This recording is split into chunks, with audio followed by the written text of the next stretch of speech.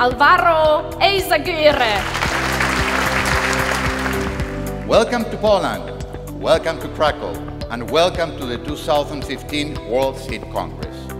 I believe that we can and will continue to contribute to solutions for food security.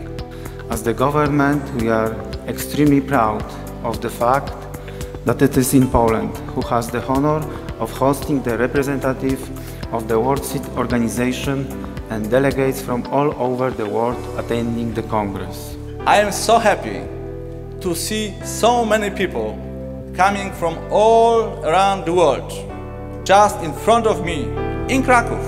Unbelievable. Enjoy Congress, enjoy Krakow, enjoy Poland. We wish you all a very successful Congress here in Krakow and look forward to seeing you in Uruguay next year. I wish you really great trading.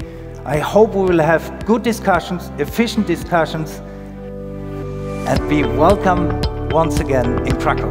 Thank you very much.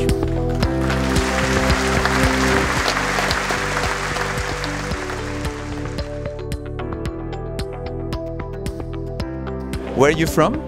I am from Jordan. I'm from India. From Ristrup in Denmark. From France. From Uruguay. From China. From New Zealand. From Benin. California. I'm from Brazil. From Italy. From Hungary. Well, it's a very nice platform for promoting my seed business, for knowing what is happening in the international market, and in addition to that, what is happening on the regulatory front. Well, the real benefit for us is basically to meet up with all of our partners, take advantage of the Congress to build, a stronger relationship and address, specific topics with our partners, worldwide. Absolutely, we will attend every year, everywhere, no matter where it is. We are meeting our suppliers. We are looking for new opportunities for some new crops. So the benefit is extremely high. Yeah. I like everything. The city is very beautiful, everything I like. It's very nice to be here and be part of this big event. I think the organization is very good. The main benefit is to be in one spot and see so many people from all around the world. Like-minded people trying to do like-minded things. It's a great place to be at. I love Poland because there's a beautiful city and we've been to sightseeing as well, but and it's also a really nice congress. There are lots of activities you can do here.